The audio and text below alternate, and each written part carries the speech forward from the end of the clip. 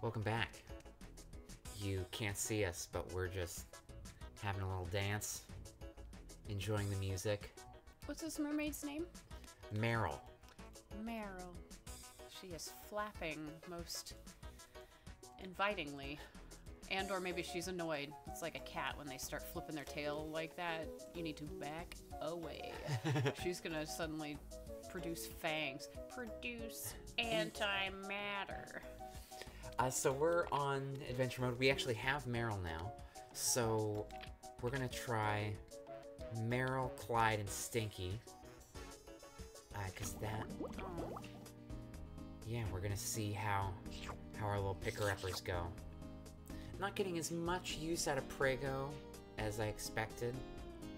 She's great, but, you know, just depends on what your strategy is. I think in the demo version, she was a lot more useful because you didn't have a lot of the little collector guys. I don't recall being able to produce stars or antimatter or diamonds even. Though that could have just been me not playing the game well, in fairness, so... Oh, so a couple other little Easter eggs I remembered. Yeah! Whoops. So, if you type in time, then you get a little timer at the bottom of the screen that tells you how long you've been going through this. If you get... Oh, jeez, I am not keeping track of my gups. No, you ate. If you type in space... Oh my gosh, I love this actually. It's like Space Cat. We should play that next for sure. We should. Everyone's gonna love Space Cat. Haven't played it yet myself, but...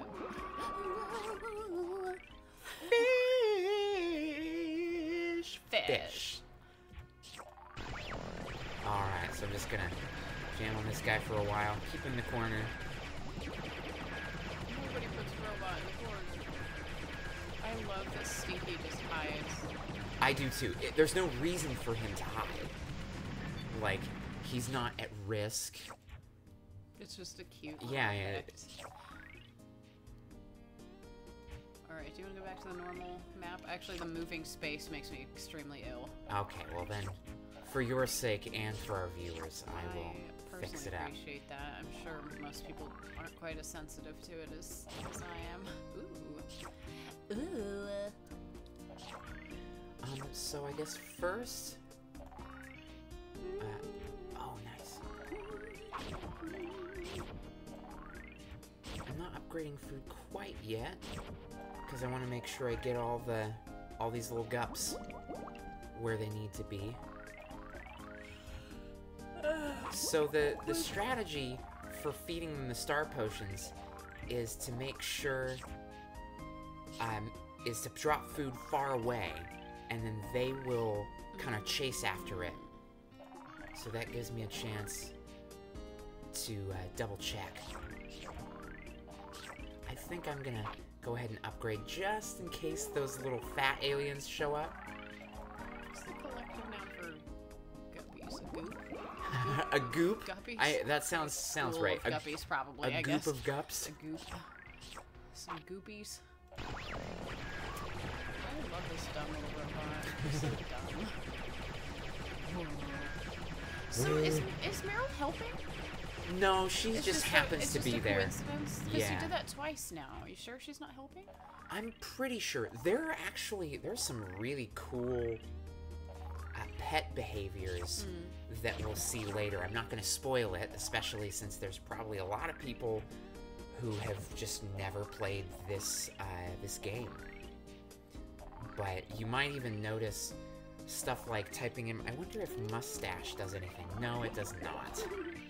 Apparently that does something in Plants vs. Zombies, so... Oh.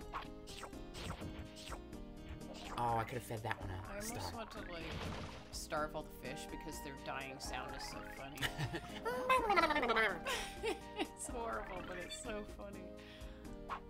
That's kind of the same thing with Octogeddon. It's cute, so you don't mind that you're literally destroying civilization.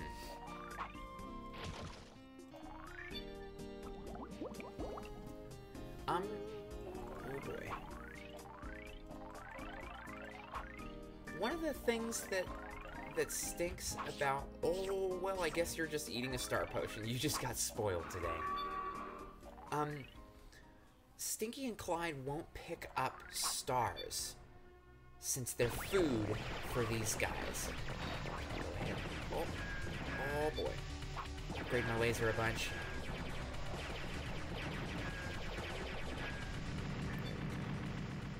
He did. He did. I guess I'll get a couple extra guppies. Start working on those.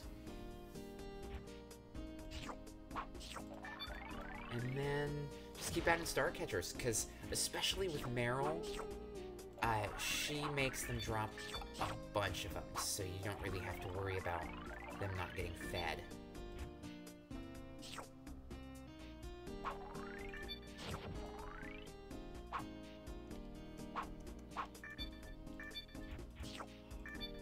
I just absolutely love all the sounds, all the music. This is the game that I hear sound effects taken from most of any, like when I play other PopCap games or I play online games, I always hear Insaniquarium sounds.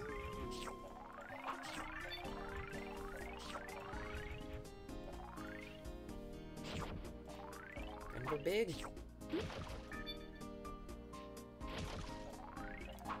When I played this game when I was younger, I always got really impatient. And basically the only thing I cared about was getting the egg pieces as fast as possible. And now, as a grown up, I am a lot more methodical about, about the stuff that I go for. Man, see, I would already have like 85 fish there and just feed them as fast as possible because I've got all the little dudes at the bottom that do my work for me. Well, I usually wouldn't get the laser upgrades because, well, I don't need them. But now it's like, oh, you ate his potion. Now it's like, well, my wrist, you know, starts to act up after a little while, so of course I've gotta, you know, it's just good for... Best place to talk about. Exactly.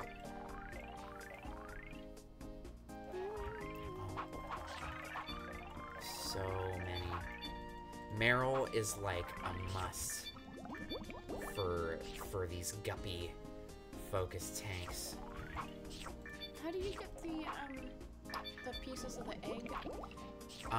You just get, you have to, each level has some kind of objective for purchasing things. And then once you've purchased that thing, it unlocks additional stuff. And then once you reach, once you've purchased all those things that are necessary, then it unlocks the egg pieces as a purchasable thing. So, like, the first thing you always have to do is get a guppy up to max level, or up to large size. Then that will unlock the food, and usually this stuff. And then you get one of those, and that unlocks the laser and the egg. I could get way more of these. Hopefully I don't regret that. May as well buy more fish then. I actually may be... Well, I guess there's no reason not to just buy more guppies. This is Insaniquarium, not Measured Careful Aquarium.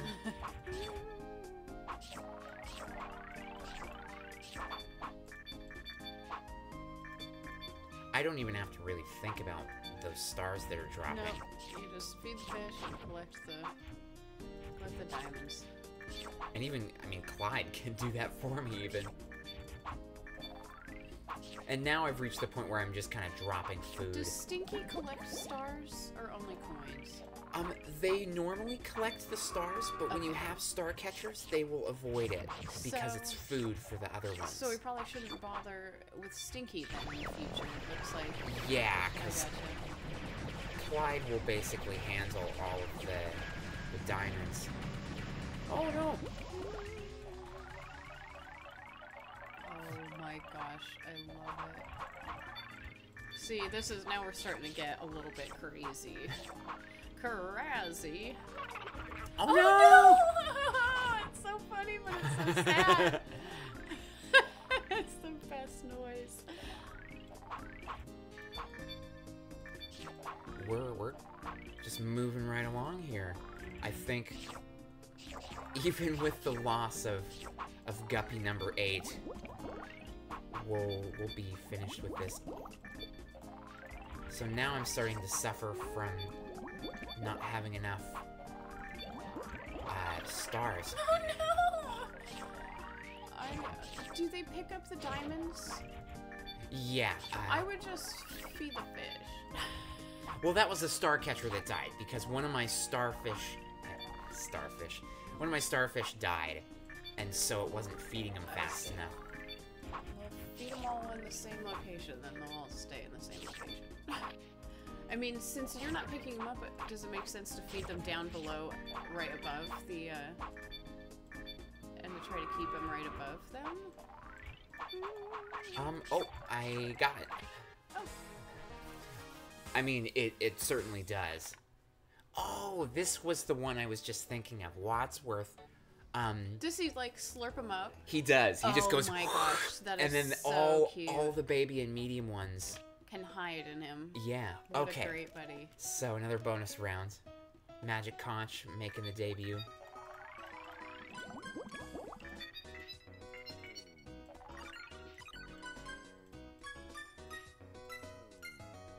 Do you not want those other things? Or you just... You might notice, when you get that chain, like, I was getting 10, and then 20, and so on. Mm-hmm. And then when you get 10 in a row, you get a huge bonus. So even though you can basically just click and get any shells you want, if you're, like, a little more methodical... So let's do Mr. Whale Dude. Let's do Prego, maybe? That's a good idea. And then how about... Because you can buy the little star catchers, so how about, like, whatever, Claude, what's the fish's name, Rufus? I was thinking of Peggle. This actually... Maybe, or do you like, what's his name instead? I think I'm gonna go with Itchy. Yeah. And this is the next world, so... Oh my gosh, look how beautiful. This little Japanese pagoda, little bonsai tree, beautiful little bridge. It's fantastic. I love it. I don't remember what kind of Japanese enemies theme we music in the encounter. But there's new enemies every stage. Not gonna buy anything. Prego will handle that for me. I get my goops for free. I forgot we changed the sound. I'm gonna change the sounds. To the fart noise? Yeah. There we go. You type in Prego. And then it will re-enable that sound.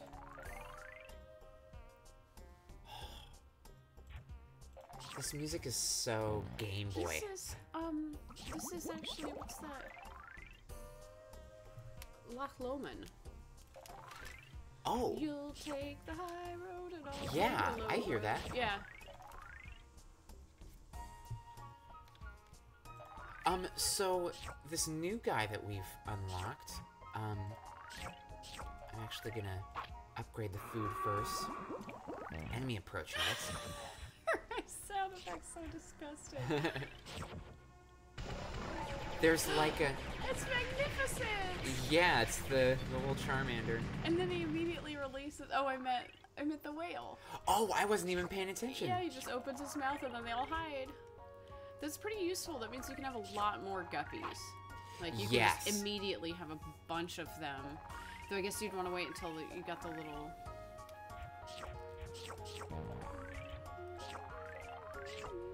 There's like a... There's something that you can do, something you can type that changes Prego's sound to make it even worse. Who's that little guy? So this is This little muncher, he eats guppies. He eats the babyest guppies, and he drops these little beetles. So what you have to do is lure the guppies down so that he can jump up and snatch them. I thought the whole point was to protect the guppies with the whale. Well, the medium guppies will be protected.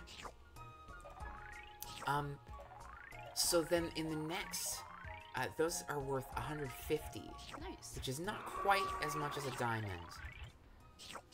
Can't wait to watch this whale go to work.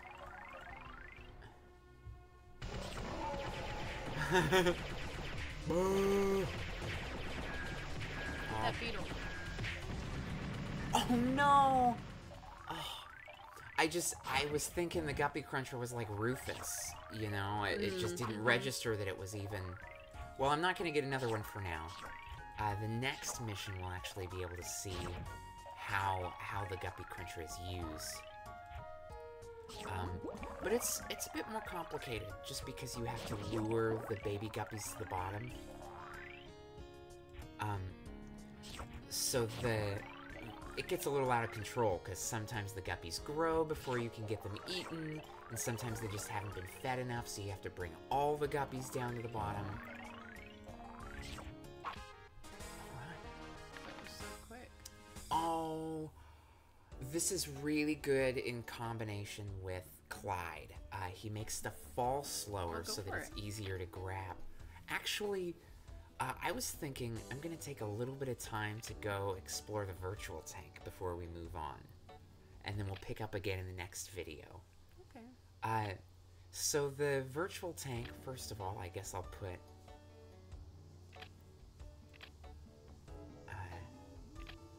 those guys out. But you can go to this little store and you can buy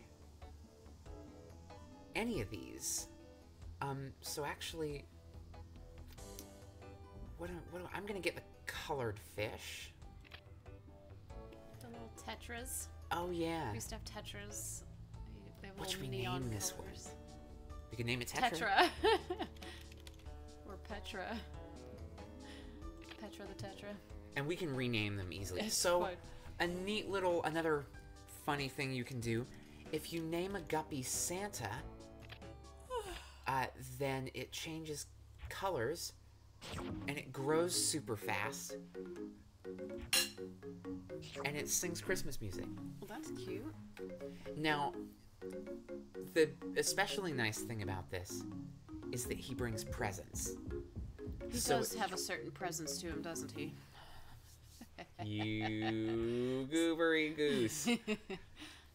So you gotta feed these a little bit every day, and then Santa, when he gets to his big size, drops those bags of 20 shells. And the shells that you get in the virtual tank are used specifically to buy stuff from the store. So, like what? Well, like more fish and these upgrades. So you have this sort of Zen mode version of the game, and you can actually make this tank into your screensaver. That's so cute. That when your computer sleeps, it will play this tank and your fish will swim around. That's adorable. Yeah, it's really nice. It's such a simple game, but the quality of games was just so high. Oh, you can hit him around. Collapse. You right click. Oh, that's awesome. And we can listen to Christmas music. Merry Christmas. Collapse was one of my favorites. It's just another one of those games where it seems super easy, and then the more you do it, the more difficult it becomes, and it just draws you in, and it's so addictive. But I'm gonna call this one Colin Firth. Colin Firth. It's gonna be Colin. I don't have my glasses on, so when I glanced up at the screen, I saw fish, but I was like, Firth? What? Oh, fish. Duh. It is a game about fish. So, you feed them special food. There's more than just guppies as special food. And, he'll eat those ones. And they drop those bonus shells that are equivalent to What kind of pets can you get?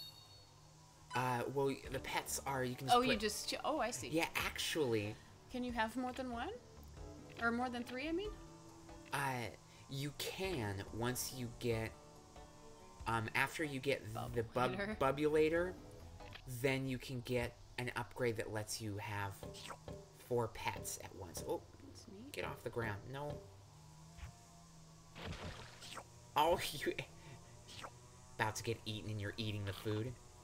I'm actually going to wait a bit because if you're just trying to make shells so that you can get some of these upgrades, because I love this version of the game too, you can put Meryl out and she will sing and it will make guppies like Santa.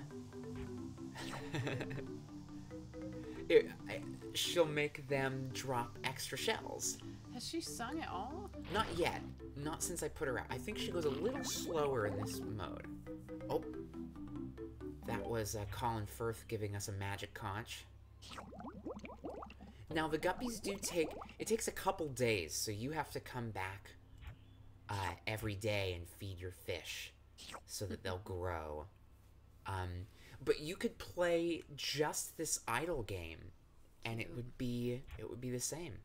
So now that we've given you a tour, we've gotten through Tank 2 and showed off a bit of the virtual tank, we'll pick it up next time and work on Tank 3.